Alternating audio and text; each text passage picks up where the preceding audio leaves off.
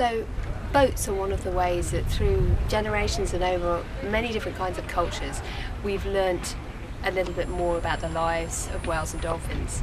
And boats like these enable us to go on maybe longer journeys where we can see what some of these animals are doing in some of the deeper water areas. But obviously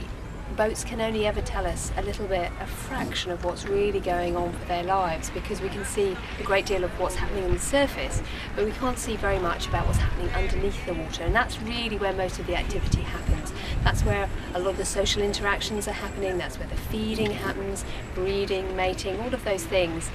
And so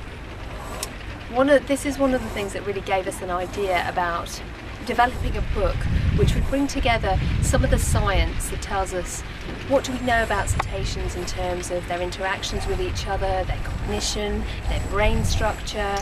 how do they breed, how do they migrate, and then to relate that also to what humans know about cetaceans through their own cultures and the information that's been passed down from our own cultures about these animals and how they relate to us. Now obviously whales help to fuel the Industrial Revolution, so we have, in the Western Hemisphere, we have that kind of relationship with them. But also in various other parts of the world, for example in the Pacific Islands,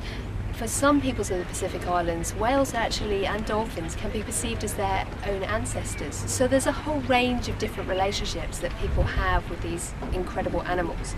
And one of the things that we've tried to do in the book, Whales and Dolphins, Cognition, Culture, Conservation and Human Perceptions, is bring together all those different aspects of human perceptions and then what the new cutting-edge science is telling us about these animals, and to ask the question, okay, so now we know so much more about them and we bring all of this science together in one place, does that mean that we need to manage them in a better way? Do we need to do better for these animals now that we're understanding more about how they live, how complex their lives can be, how some of them are solitary and they may not see